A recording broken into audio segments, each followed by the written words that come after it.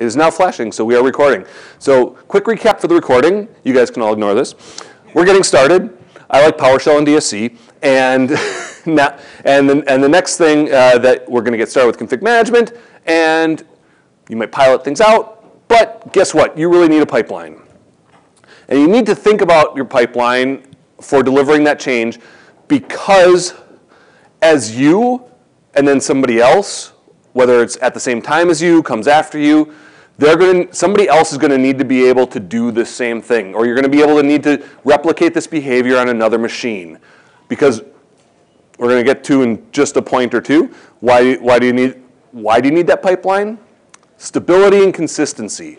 The whole reason that we are doing config management is to bring stability and sanity to our environments, right? If that's not one of the major reasons why you're going to do config management, you're going to be doing a lot of extra work, and it's not going to provide you. It probably won't provide you necessarily the benefits that you expect. For those of you who are tackling, desired state configuration or Chef or Puppet or something like that in your environments, does that sound like a reason why you would want to be using those type of tools in your environment? For those of you who are here who aren't doing that, does that seem like a good reason for why you'd want to tackle a project like this? Right? You want to bring some stability and sanity and some consistency to that environment, and not necessarily and not introduce unnecessary risk, right? Because unnecessary risk is when things go down, we get paged, we have to go fix them. Usually it's at a time that's not the most opportune for us. Things rarely break at 9 a.m. on a Tuesday, right after I've gotten all my meetings done and I'm fresh and ready to focus on something, right? They break at Friday at 7 o'clock at night when I'm planning to go out to dinner. They break at 2 or 3 in the morning after I had a hard time putting my son to bed because he was not feeling well. They break at very inopportune times. So we want to bring some stability and consistency to our environments. And so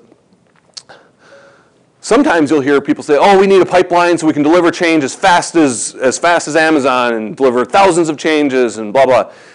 It is not about speed. Speed is a byproduct, and it's not speed of doing things, it's the capability to go fast, but it's really about control. And how do I control the changes that get into my environment? And if you can deliver change on demand, you can deliver it when you need it, consistently, safely. That is really the essence of this thing. And so one of the first real kind of anti-patterns or danger areas is some of these things that we want to avoid. If we're pushing stuff off of our machine, we've already built a pattern of not counting source control as the source of truth. The source of truth is whatever I've edited on my machine. It may be direct from source control, but it's not guaranteed to be. If I have a pipeline process that is driven off of changes to source control,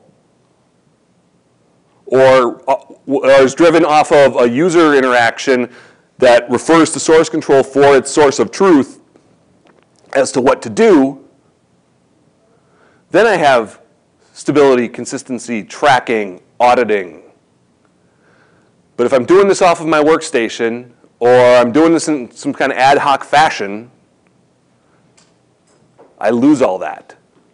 And I lose all that because there's potentially magic values. I'm going to talk about these 3 things together: magic people or magic machines. And what I mean by those things is, who here works on a stock VM image or a stock image and doesn't customize it in any way, shape, or form? Anybody? All right. So you have made changes to a platform that you work off of. That has the potential to influence any command you run in your workstation in your environment, which can then impact how the configs are generated. Because, in PowerShell, for example, say I'm building a DSC configuration. I can stick PowerShell variables in there. And when I run the configuration command, if I didn't properly scope that variable, it could just look up scope and find something in my environment that matches it. Because guess what? Naming things is hard. And we tend to reuse names for variables all over the place because guess what? Computer name is pretty representative of what we want to talk about. But maybe in my environment I've defined a dollar computer name somewhere and I never passed that into my configuration. But now my configuration reaches out and references that particular variable. It could find it out of scope. That's dangerous. That introduces risk. So we want to control the environment in which we deliver our config management and our changes to systems. Sign of hands, that makes sense. Understand? Awesome. So when we talk about building a pipeline, one of the reasons that it works is I have to stand up this environment in some arbitrarily clean thing, and I can take a look at all of the things that are going to influence the creation of those configurations, or that are going to influence the processing of the things I need to do on those configurations. Then it's easier to take what I've done there, bring it local to my machine, and test things. It's a lot easier to grab a process that happens on a build server and replicate it locally than take something that happens locally and replicate it on a build server. Because again, we might have some of that environment magic. Maybe I have some PowerShell helper functions that I frequently use without thinking. And I include those in my configuration. They run on some build server somewhere and they blow up because they don't have that function. They don't have that data available. All right. Anyone disagree? You're welcome to. You can have a perfectly valid point and disagree with me. That's cool. I don't mind. All right. The next thing we want to avoid is not having any tests. Now, I will tell you, if you're going to go start building the pipeline, start with source, have something process them. It doesn't actually have to run tests, but eventually it should. Because tests are the things that are going to enforce and ensure safety in our environments. And they're going to increase the robustness of the environments that we're building.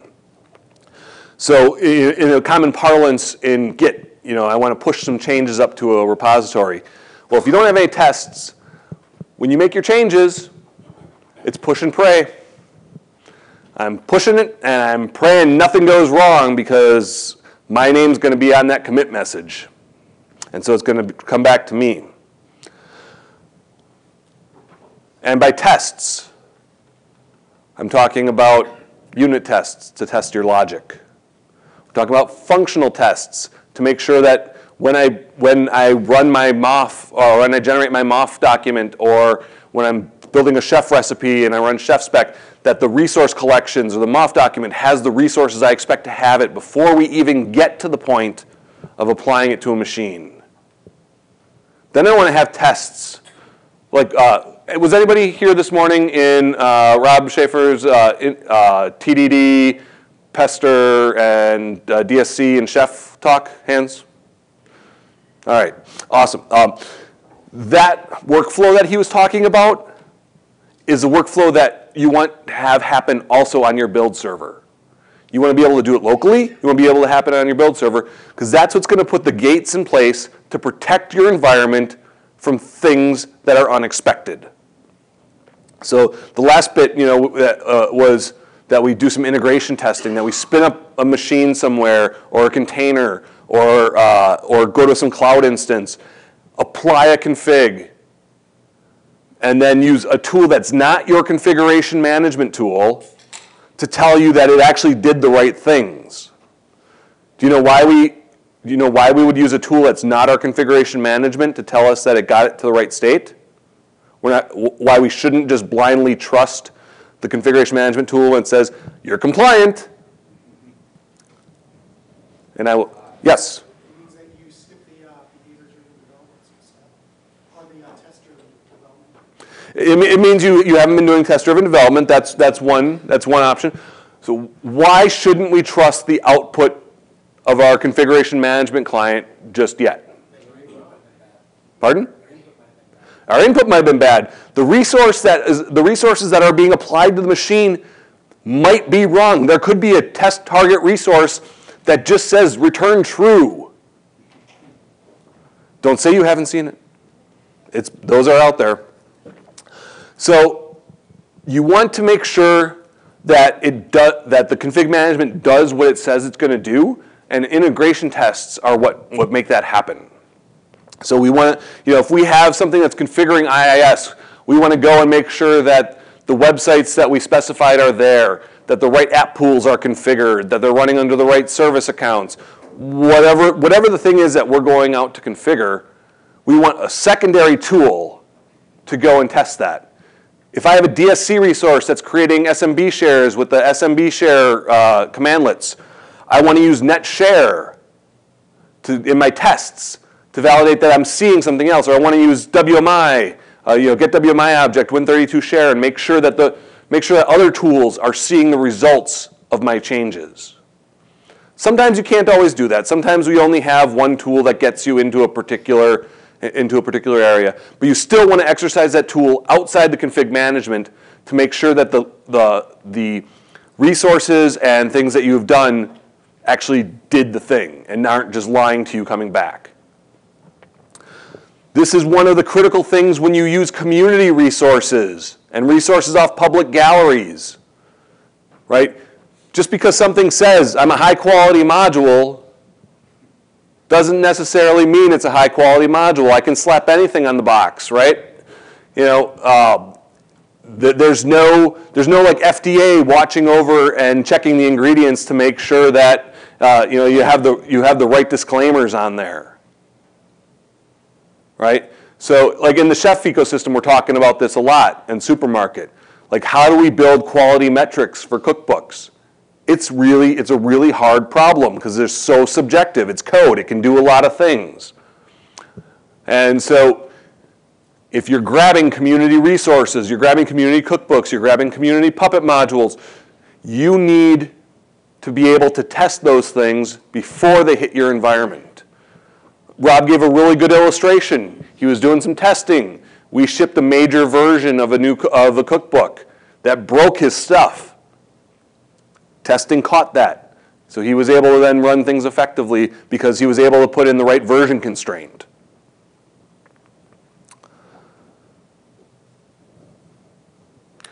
Yes? When do you run your tests like if they're using tester? Always. I run them locally as I'm building. So like I will run my unit tests that test my logic. So if I have a sufficiently complicated flow of work, like if I have to validate certain scenarios, like say in DSC this is really common because you want to validate that the system is in the state that you expect. And for any non-trivial change, you're going to have some logic in there. You're going to have some if statements or some switch statements. And so I need to have pester tests that validate that given a certain input, I get the right output from my functions. And you're controlling the inputs and the outputs, so it's a very scoped thing. And I run those all the time. In fact, I have a PowerShell module. You cannot smash that word together. It just does not work. So I have a PowerShell module out there called PowerShell Guard. And the whole idea behind it, it creates a file system watcher that you point at wherever you're working. And as you change files, it kicks off by default invoke pester. So it just constantly runs your tests. So every time you save a file, your tests are running. So as I'm working in my editor, I'll have a shell open either in another virtual desktop or on another screen that's running this, watching what's happening, and running the tests. And so as I make changes, I know if I broke something. Or, hey, maybe the test should break because I'm changing the functionality. So now I need to go change my test to make sure that it reflects the reality of the behavior I want. So then we get to integration tests. Those I'm going to run before as I'm intermittently as I'm developing. So maybe I changed my function significantly enough. Now I'm ready. Now I'm ready to apply that to another node and test it. So that might not be on every change, but it's going to be on every change set. So like if I'm testing installing something from an MSI versus uninstalling it from a zip. As I make that change in process, I'm going to apply my config and make sure that it works. And then I might rerun it to make sure that it doesn't update because it's already applied. Then I run it as a final step before I push up my pull request or make the merge to master. As I do that, my CI runs these tests. So we just talked about, hey, maybe I'd change my unit test. Is that change to the unit test part of your commit that made it to source control? When your CI system, when your build system runs that, you'll find out. It also takes away, hey, maybe there's some magic environment or magic environment variables, magic PowerShell functions, just some quirk of the registry matched up or the file system was right or the right features were installed. When I run it in my CI infrastructure, I take away a lot of those variables, right? And I'm going into kind of this known clean room environment to test things against. And so I have that double check or that extra sanity check. In the reverse, we actually had the reverse case at Chef one time. I was helping one of my coworkers just trying to troubleshoot, like, hey, I'm using the chocolatey package resource in Chef. And it works fine in our CI in AppVeyor. But when I run it in Vagrant on my local workstation, it breaks. Like, well, you have to install chocolatey first. The AppVeyor image has chocolatey there already. So we have a chocolatey package, but it doesn't do anything unless you have the chocolatey software, right? And Windows doesn't yet ship chocolatey in it. So you need to be aware of what what environment and the things you're testing these things in. You know, you don't want to be in that push and pray scenario. Yes. Yeah. So we're just really getting into this at our company on the Windows side of PowerShell, and the process is fairly mature at this point, and we're trying to develop a process that you're describing. But you wouldn't happen to have just for us, maybe even something that you published that said this is kind of what we do, and even though we may not use it all, it might make us or help us to think of things that we're not thinking of today. So if you go to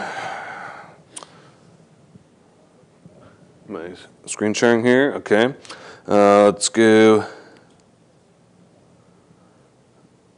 Oh, did it drop me off the network again?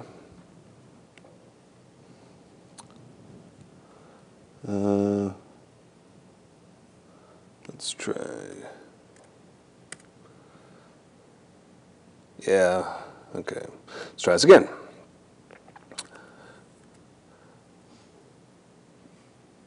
No, I want to go to. There we go. So if you go to stevenborowski.com, there's this DevOps reading list. And on there's this release pipeline model that Michael Green and I put together. It's a little white paper about all the concepts that you should think about with your pipeline. And you'll find actually a lot of good ideas in some of these other books that are out here.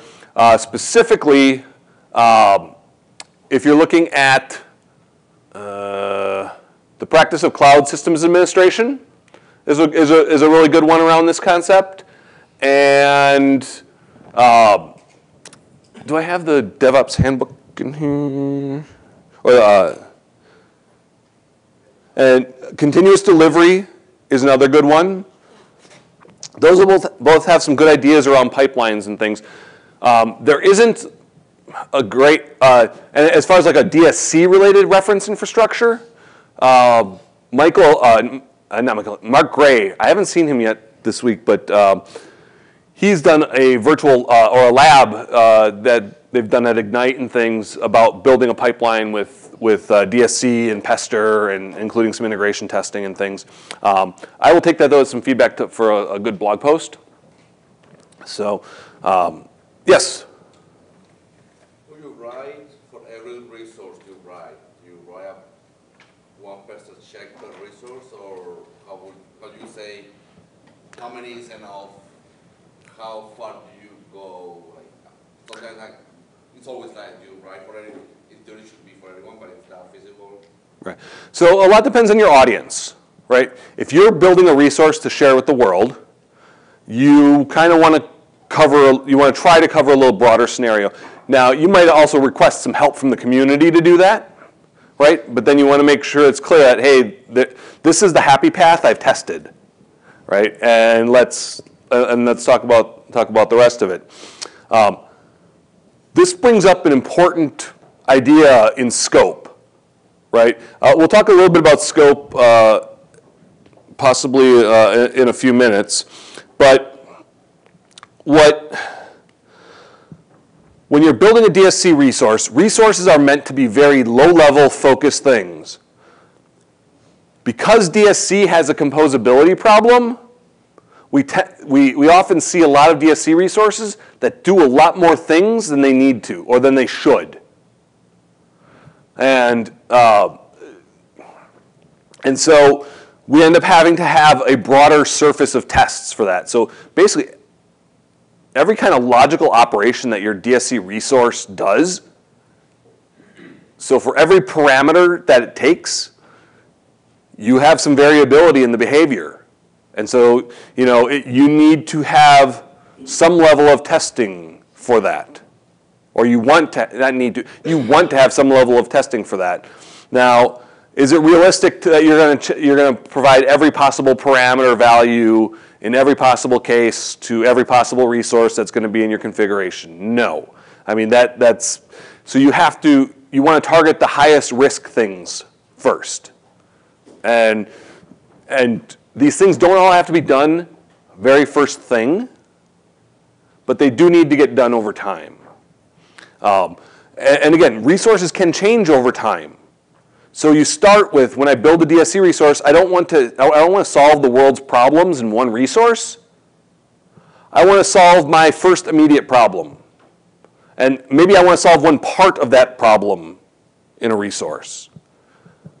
And an easy way to think about it is like if you think about some like the core PowerShell modules, and you run like get command, and you pipe it to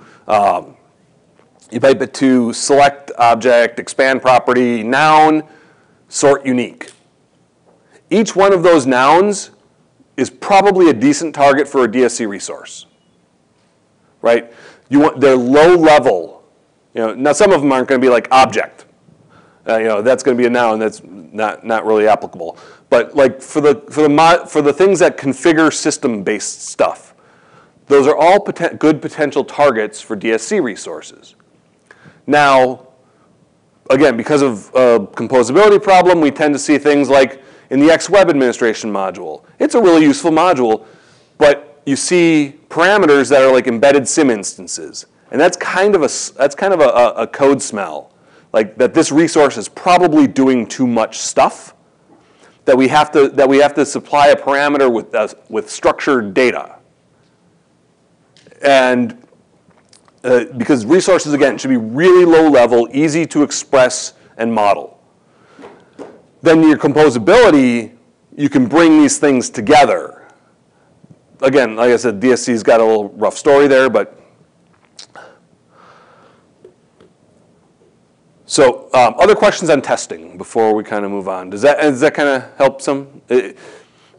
There's not a hard and fast rule, but it really depends on the use case, and you want to keep things as targeted as possible, but cover the most risky important scenarios to you.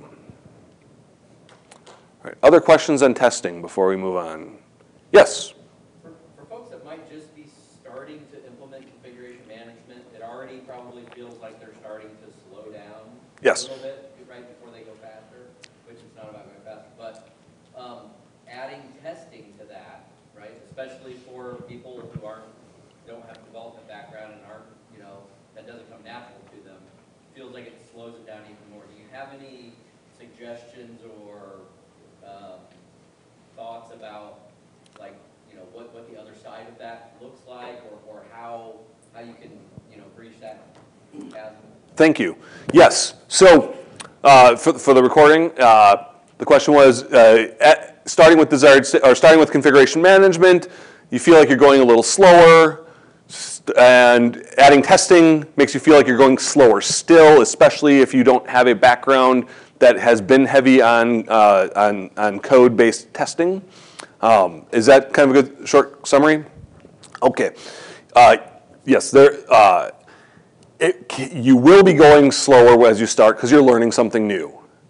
However, if you are not writing tests, you still are testing, but you're testing in your production environments where it is the most expensive and painful to do it. You're debugging. So who liked some of the lightning demos around the debugging stuff yesterday, right? Guess what?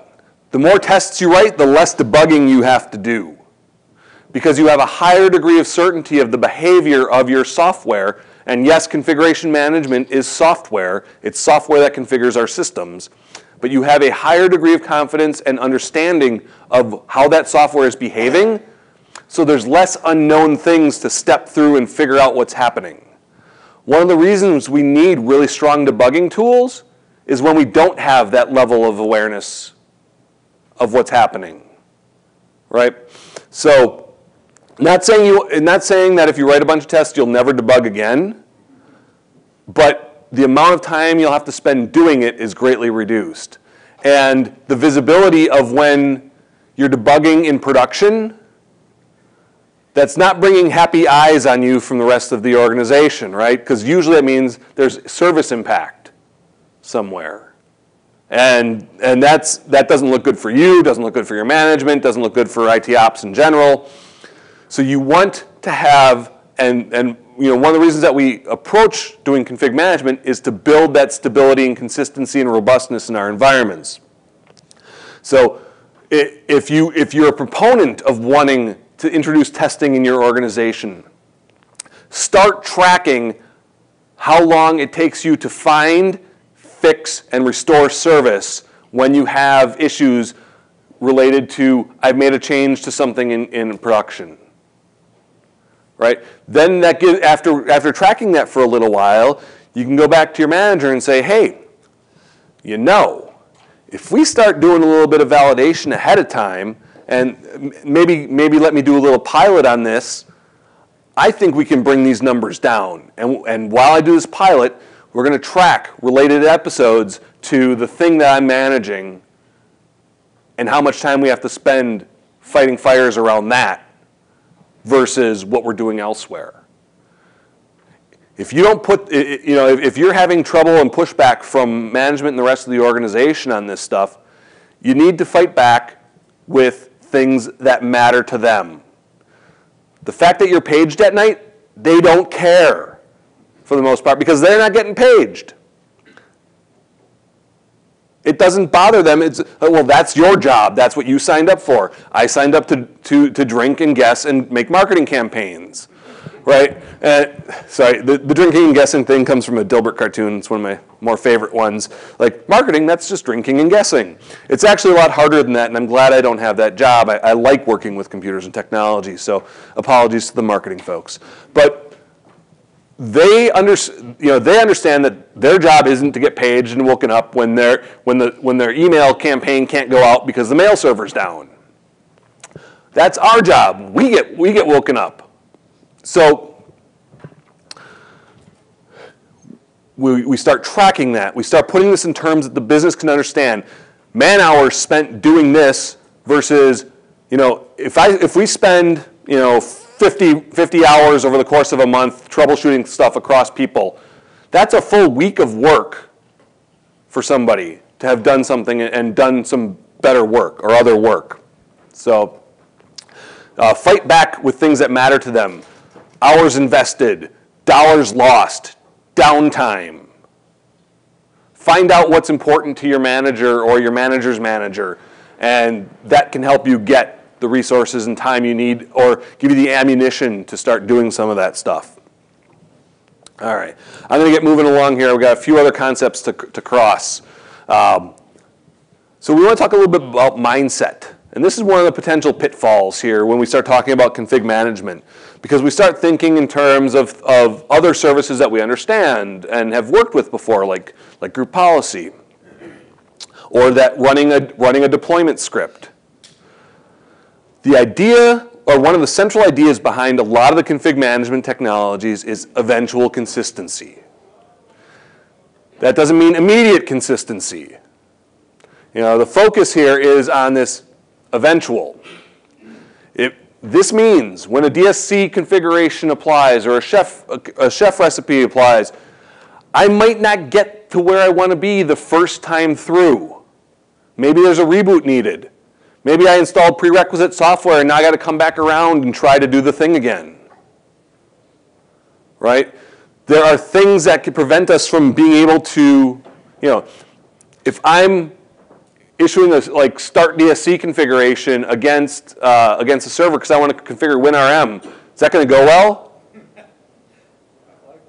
No, because WMI and the WinRM process are part of what's hosting PowerShell remote, or part of what's hosting desired state configuration.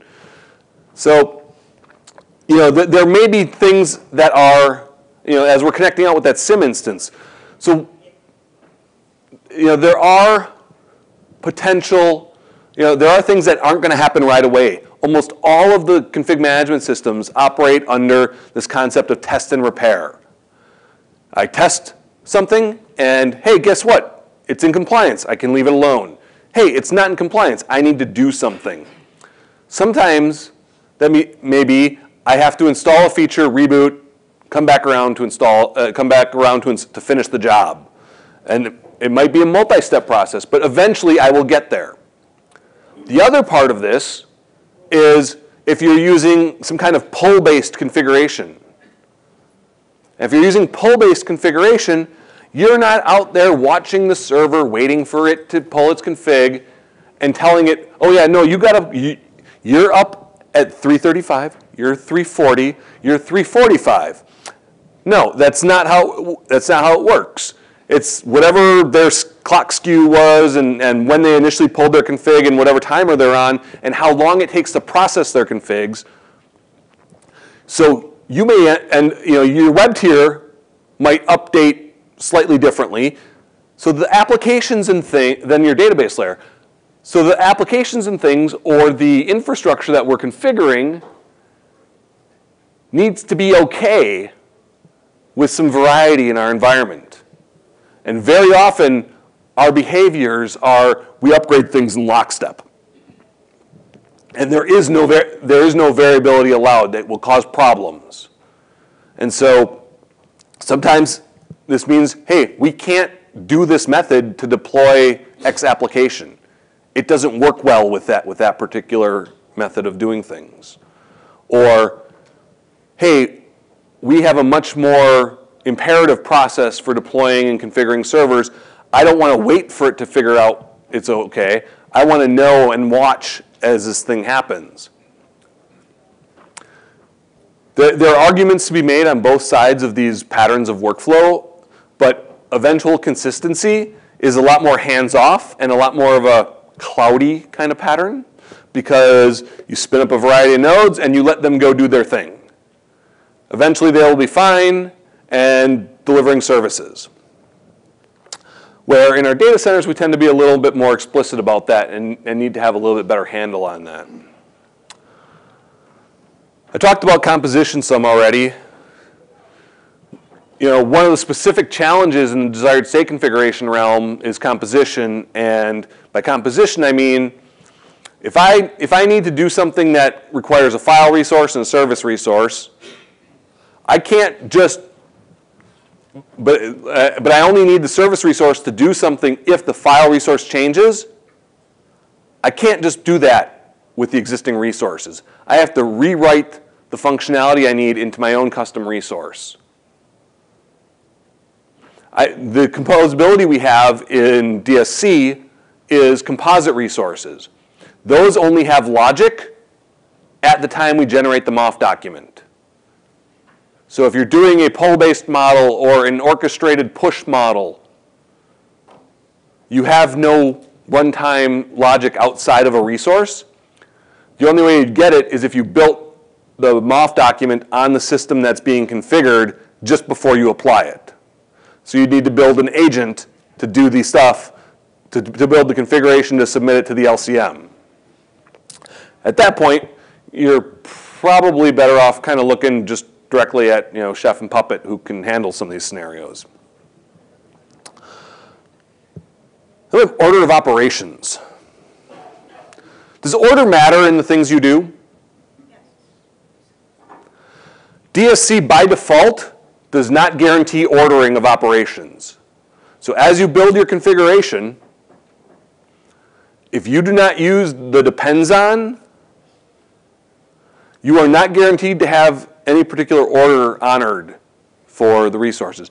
Now, very often they tend to be applied serially, but they've made no promise to maintain that behavior. So we got to think about that as what things depend on each other. What's the order that we have to make sure that we keep in mind? And that's just on one machine. What happens when we talk about order across machines? That's hard to do in config management. Oh, I guess I have a slide for that. Another kind of mindset pitfall that we can kind of bump into is the whole thing of, well, I'm almost out of time, so we're going to cover this one, and then we'll have a couple minutes for questions, because this is really important. And around silos versus sharing, right? When we start talking about config management, initially a lot of organizations that, well, we manage the SQL servers, you can't touch that. Well, we manage the base OS and you can't touch that. And we manage IIS and you can't touch that. And that's all cool if you have your pipeline, because your build server can accommodate all that kind of stuff, right? There are features in a lot of tools to allow those siloed behaviors to ship configs separately right to their machine, partial configuration, which is a very, very bad idea. Because, again, now we've removed some of the consistency and stability in our environment because we're not testing these things together. We're waiting until they collide on the machines in production to find out if we have problems. And it's a matter of we've just taken our silos and extended them into our config management on our machines. We can maintain some separation of duties and some role-based access control and things like that, but we have to build that into our pipeline and not into the configuration management agent. So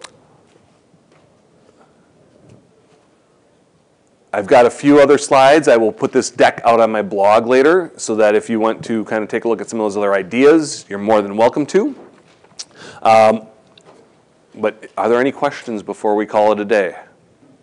Or actually, until we call it a session, and there's one more after us, I think. So can't call it a day yet, but I can call it a day because I'm not talking anymore today. Any questions?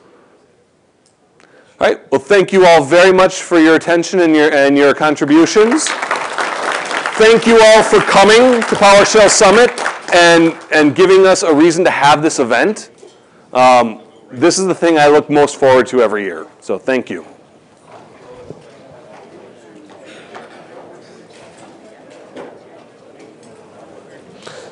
And pushing the button.